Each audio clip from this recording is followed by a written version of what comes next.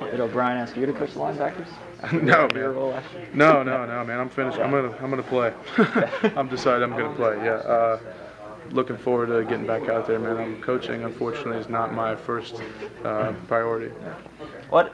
Describe the mood in there. I mean, obviously, it's kind of a generic question. But. Yeah, well, I mean, it was exciting. It was kind of tense. Nobody knows what to expect with a new coach in there, but a lot of guys came out of there very excited, and we're looking forward to the opportunity working with Coach.